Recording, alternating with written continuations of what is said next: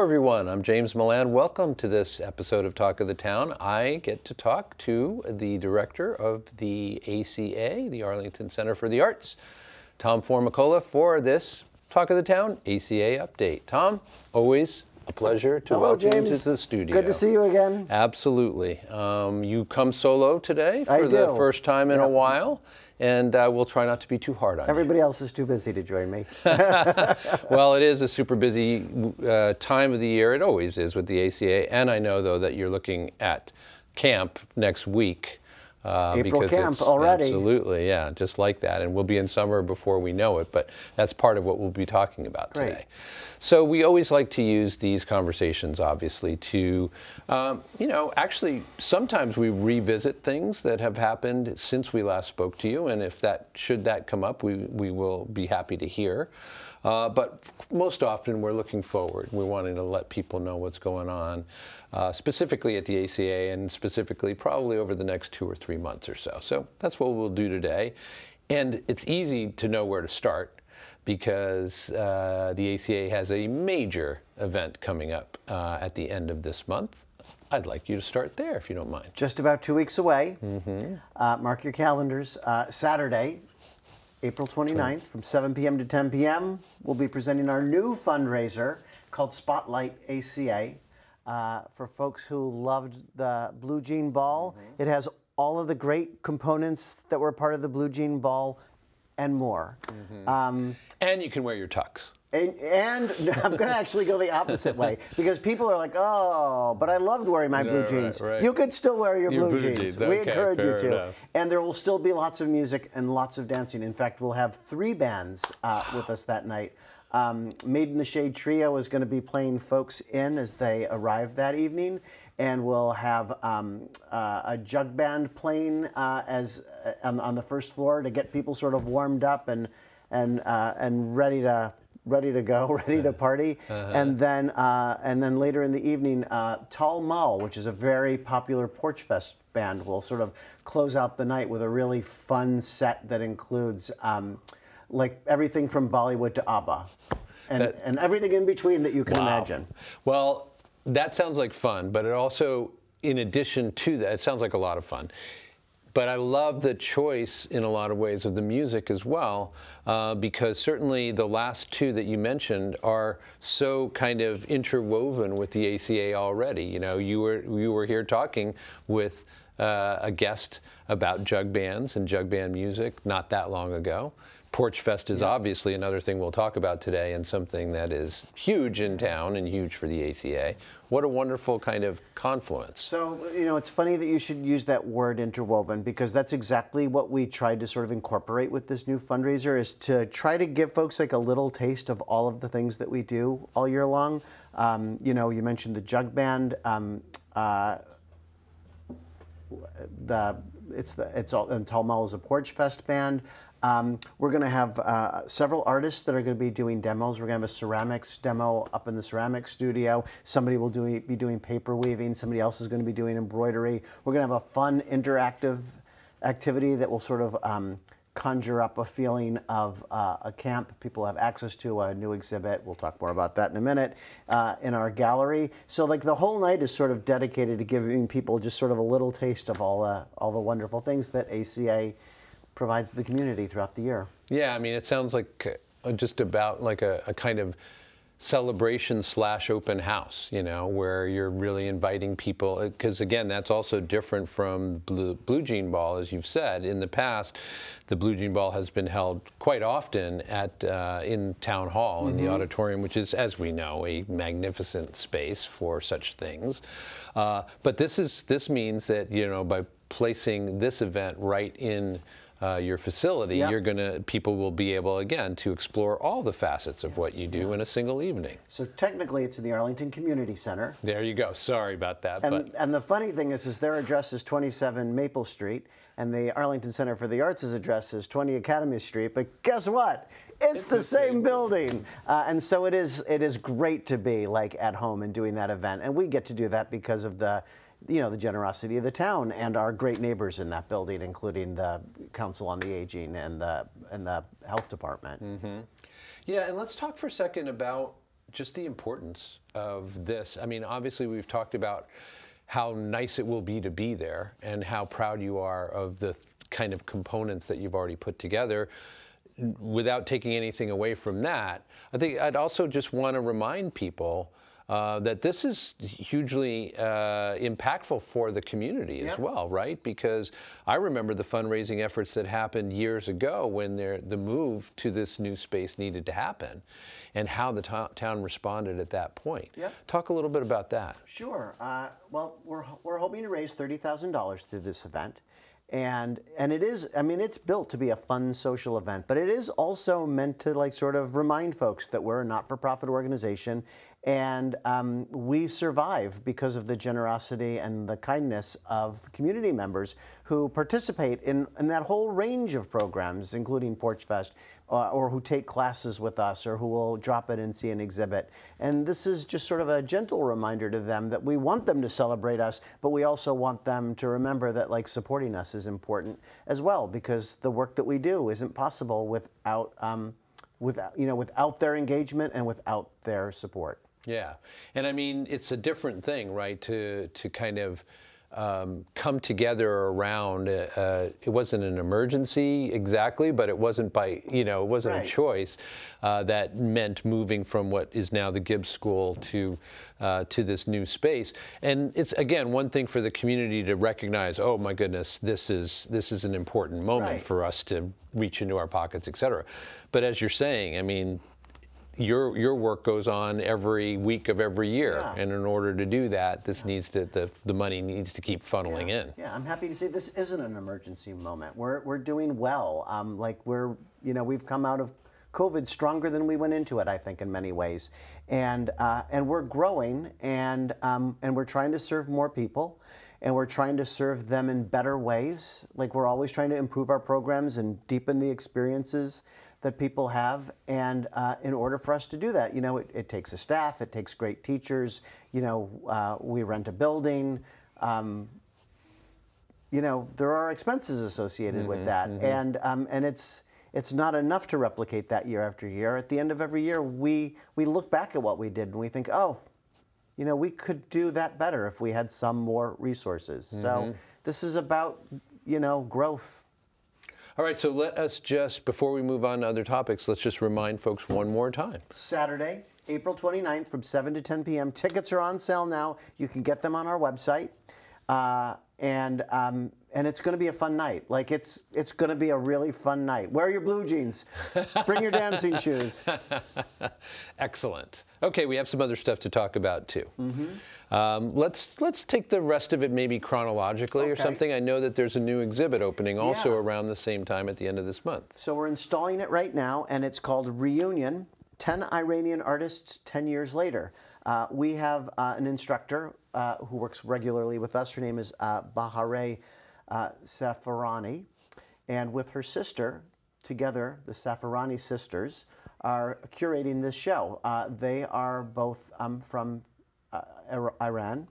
They went to the University of Tehran, and they studied art there, and they have assembled a show that is essentially showcasing the work of their colleagues. And they all graduated 10 years ago, and it's a beautiful show with a beautiful range of work, mostly painting and drawing. And it's, one of the things that's really striking about it is that it's so different from the show that we just took down, which was a fiber arts show. Which was very colorful and very playful. And this is more thoughtful and contemplative and provocative. And the works make you stop. They stop you in your tracks, and you really want to sort of get inside those images and understand them better. It's beautiful work. It opens on Thursday, the 27th of April, so 2 days before our exhibit. And the folks that come to our fundraiser will be among the first folks to actually get a sneak peek at that exhibit. So we're really excited about it. I do like the fact that you brought up that contrast between the fiber arts, exhibit that just closed and this one that will be opening, because I do think that, again, it reminds folks of the range of excellent art experiences that are possible within your building. There are other galleries in town, but most of those are very kind of topic specific or subject specific. And yours, you kind of run the gamut. You said we might take a look backwards, and I'll go backwards for a minute. So we just closed that exhibit like a week ago, maybe 2 weeks ago. And we have, in the time that we've been in this building and the time that I've been at the ACA, which is going on 4 years, believe it or not, I've never seen this kind of response to an exhibit before. Like there were tens of people coming in every day, and that's unusual. You know, we're on the 3rd floor of a building that's kind of off the main track. You got to know, you got to be getting there on purpose. But word was out, and people were coming, and they were coming back and bringing friends, and we did some really interesting programming with that art as a backdrop. You know, I think the thing about this Fiber Arts show, it was called Labor of Life, was that the work that was on display was sort of unexpected. I don't think the show looked like anything that anybody imagined it would look like. The works were really creative and really interesting. And we did a fun fishbowl discussion with the artists. 9 of the artists from that show sort of sat in a circle, and the audience sat in circles around them. And they had a conversation. And I remember when somebody suggested, when someone proposed to me the idea that that's what we're going to do, I thought, oh, come on, that's never going to work. 9 people are going to talk? It was beautiful. Oh, wow. And it was so great to hear, like, these artists not only share information about their own work, but to ask each other questions about like their technique and their process and their inspiration. I'll bet lovely. They had a really good time too, the 9 of them. I think that they really did. And we also, a few nights after that, there's a new poet laureate in town. I imagine you've talked to... Not yet, Kate, not yet. Okay. We will be. Jean Flanagan, who incidentally is one of the founders of the ACA. But she assembled the Alewife poets to come, and they created and presented an evening of poetry, and the readings were inspired by the work on the walls. And they came and they spent time with that work, and then they did a beautiful reading. And again, we had, it's a small space, but even so, we had a sold-out crowd on a Monday night, on a rainy Monday night, for that poetry reading. I'm really proud of that. Yeah. So, you know, again, as if we needed any more proof, this is a good time right now at the ACA. This is a rich and fertile time. Yeah. Good. Excellent. So speaking, well, you know, continuing, I think, with the theme. Teen artists on the issues is something that you've done before and we've talked about before, but I understand there's a new program this year? This is our 3rd year, and that program changes every year. We haven't, to date, like just run with one discipline. We've decided every year to shake it up a little bit. We are working with an excellent artist. His name is Gustavo Barceloni. He teaches regularly in our program. We knew that we wanted to do this with him in particular. He's a super talented ceramics artist, and he's a really thoughtful guy, and he's an activist himself. And he's really interested in social justice issues, and he just jumped at the chance to work with local teenagers. So we're doing a program on ceramics and social justice, which strikes everybody's ear as a little funny because everyone is like, what? And he is looking both at functional works and at symbolic works, representational works. And so I can't wait to see what comes out of the conversations that they're having and the collaborations that are happening in that classroom. But there's a lot of talk about social justice and issues and the issues that these young people care about. And then there's talk about how they can engage community members in conversation about those issues. You know, I don't know that they're going to do any of these things in particular, but like, you know, one example is like, you know, a soup bowl is meant to nourish people, and so there's sort of a representational, you know, aspect to that. By the same token, it's, you know, it's very functional. Right. But there's also, you know, sculptures. We're going to be doing, I don't have the date in my head, but in the middle of June, we're gonna do a public conversation with the teenagers and show their work, and it's going to be at the Robbins Library. So people who are interested in that should take, and everyone should be interested in that, should take a look on our website and see when that's going to be. But it'll be around the middle of June, and these are like really like sharp young people, and Gustavo is so good, and they're working so well together, and I think they're just going to create something that's going to fascinate all of us. Yeah, you know, My experience here at ACMI and in other ways of dealing with youth in Arlington, there are a lot of impressive young kids, and their commitment to social issues and issues of great societal impact it's clear. I think most people understand what I'm talking about. If you're interacting with teenagers, you know that they care about their world and about the threats to it, about the things to celebrate, about the inequities therein, et cetera, et cetera. So the idea that you would be kind of this program is going to be empowering them to let their voices be heard in different media, or in different media over time, Some and certainly of them in have a different experience with ceramics. Some of them don't have experience with ceramics. Some of them come to this because of their strong interest in ceramics. Some of them come to this because of their strong interest in social justice. So I would also be remiss if I didn't mention that this is the third year that we've done a program like this, and we offer this program for free. And it's an intensive program, and it plays out over 10 weeks. And, you know, it's really important for us to lower the barriers or the obstacles to participation in a program like this. And so, you know, we want people to participate. Also, this is by application. And we had more, this was the first year where we actually had more applications from students that we could serve, which is exciting and sad simultaneously. Right, of course, it's a mark of success, obviously, in a lot of ways, but also you don't want to say no to anybody, especially around something like this. Last thing I'll say about that is that I really like the model that you've got there very much. Again, as a former teacher, I just like the idea that what you're doing is offering access to everybody, at least potentially, right? But also expecting a commitment, which is a serious commitment on their part. And if they can do their part, you're happy to do your part. I like that arrangement. In case any of those teens are watching, I should say this out loud as well. The applications were all great, without exception. I mean, we actually asked the kids to talk about the social issues that they're interested in and why they think art is important. And we got amazing answers to those questions. And we had intended to all sit down as a group and go through those applications and say this one but not that one, and that one but not this one. We couldn't do it. And so we literally just threw all the names into a hat. Oh, and it was kind of almost a lottery? Yeah, because there was no qualitative way to do it. They were all fabulous. If we had room for all of them, we would have loved to serve all of them. But it's a ceramic studio, and unfortunately, it just doesn't expand easily. That's right.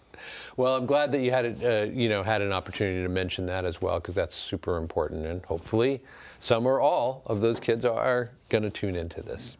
Okay, a couple more things to talk about. One that for sure is already on everybody's radar, and that is Porchfest, of course, because who doesn't love Porchfest, it's right? True. So. Saturday, June 17th. Mark your calendars. We have the date. If it rains, it'll be Sunday, June 18th, but it's not going to rain. Registration opened about a month ago, and we already have a lot of folks registered as porches, and we have a lot of folks registered as bands. So if you're thinking about it, that's an important thing to think about. Everyone is invited to participate in Porchfest, and we, think of that word band, sort of very liberally. Somebody called the other day because they wanted to present a group of dancers. Great, go for it. We have visual artists that want to bring a group together and display visual art. Terrific, sounds fabulous. Right. So it doesn't, strictly speaking, it doesn't have to be music. But I always say to everybody that they need to think about the registration system we have is sort of a kind of dating system. Porches can register and bands can register, and then their job is to match. Right, and it's their job to match. People are always surprised to learn that we don't curate Porchfest. We don't choose the stages. We don't choose the bands. This is very much a community-built, event, and we trust the community to make the choices that suit them best, and so.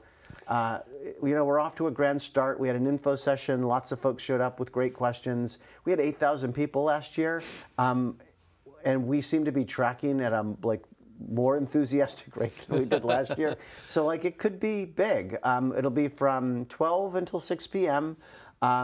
we, as the Arlington Center for the Arts, is the facilitator of Porchfest. We're the presenter, and we try to think carefully about just setting down some ground rules that make it easy for people to participate and understand what their roles are and understand the importance of their roles as porches and bands and audience members. And one of the things that we talk a lot about is the importance of being a good neighbor. And so we have 2 zones, an east zone and a west zone. West of Town Hall is activated from 12 p.m. until 4 p.m. East of Town Hall is activated from 2 p.m. to 6 p.m. Right, and then so there's a 2-hour overlap in the middle. And, you know, that's by design because we don't want to. I know you started out with everybody loves Porchfest, but there are a few folks out there that's not their thing, and that's okay. Yeah, good point. Good point. You know, I'm sure they have other interests, and that's just fine. Good point. But like, you know, it's important to us. Like, this is a community building event, and so I think everybody agrees that like everybody loves community celebration, and so we just try to say, you know, be respectful, tell your neighbors what's going on, like no surprises. If somebody asks you to turn it down a little bit, turn it down a little bit. You know, just. If there's another band playing nearby, make sure that you're not competing with one another. Yeah. And like just enjoy what's going to be a beautiful sunny warm day. And I really like, I don't know if this is happening in other communities as well, it probably is, but I love what you said at the outset about the fact that you're being very kind of flexible in how you see these performances and that you are going to be inclined to say yes rather than no and try and figure out just, you know, how or let folks figure out how well that, you know, how that will work best. But I love that attitude in general, the attitude of saying yes. It's very ACMI as well. And the fact that it is expansive enough. It's truly a community celebration. And of course, it has its roots in and is largely a music event as well. But there's all kinds of possibilities. There's no reason to like limit it. Yeah, no, I think that sounds great. Okay, I think we've got one last thing that we should at least touch on. You know, I remember you giving the date for Porchfest months ago because it's something that people do put on their calendars for, you know, way early. This is something else that we've also talked about before because it's just such a big part of what ACA does every year, and that is summer camp, which, you know, I know we're not yet at April break, very shortly, but summer will be here, as we all know. So we have our dress rehearsal next week with April Camp. Is that right? And then on of course. Right? And then on June 26th, we jump in for 10 weeks of camp. It'll run through September 1st this year. As you know, it's a thematic camp. We serve, you know, kids from ages 5 essentially to high school age students as well. And registration opened in January, and wow, the response was like daunting. Our system actually broke down for a few minutes because 300 people were trying to register at once. What? Is this a Taylor Swift concert? Yes, we were making that joke as well. So, I mean, there's a lot of enthusiasm for this program. There's also a lot of need for this program. I mean, people really count on us, you know, for the summer to make sure that their kids are having like just really good quality summer, fun, creative experiences. And we take that seriously. So we'll have 10 full weeks of really great programming, both in our space at Arlington Center for the Arts and at St. Paul's, where we've been operating for many years as well over on Route 2.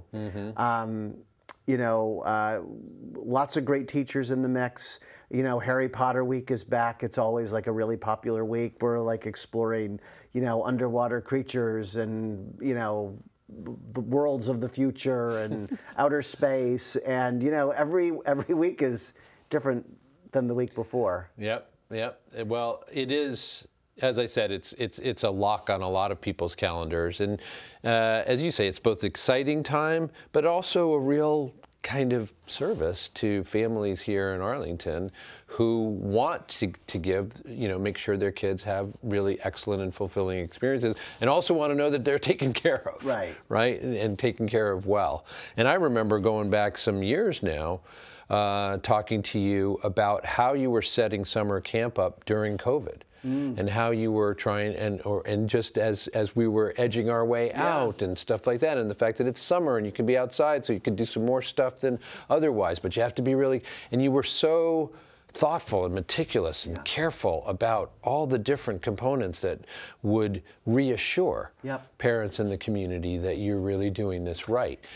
It must be kind of nice not to have to worry about some of those extra constraints. We're still worried about it a little bit because COVID's still in the picture, and we do still have some COVID, policies because we want to keep our camp community healthy, and we want to be able to continue to run our camp program. And so, but it's not like it was. Yeah, I mean, we have a lot more room to navigate, which is great. And I have to say, even though there's no staff sitting on either side of me, I couldn't do this without the amazing staff that works at the ACA, really thoughtful people who never stop asking questions and are really comfortable challenging one another, which is one of my favorite things about working with this team is I will just sometimes, this might surprise you, but I have a way of just asserting things, and my staff will just say, I don't know about that. And I have to tell you, I love that. I love that the conversation is always ongoing. I love that